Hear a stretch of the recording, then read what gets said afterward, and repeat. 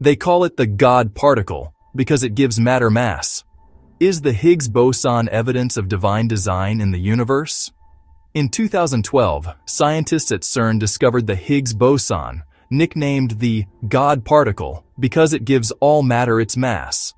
This elusive particle explains why the universe has substance instead of just being filled with massless energy. Without the Higgs field, atoms couldn't form, stars couldn't shine, and life couldn't exist. What's remarkable is how precisely calibrated the Higgs field must be. If its value were slightly different, our universe would be impossible. Colossians 1:17 says of Christ, "In him all things hold together." A profound description of what the Higgs field actually does. Hebrews 11:3 states that the universe was created by the word of God, so that what is seen was not made out of things that are visible.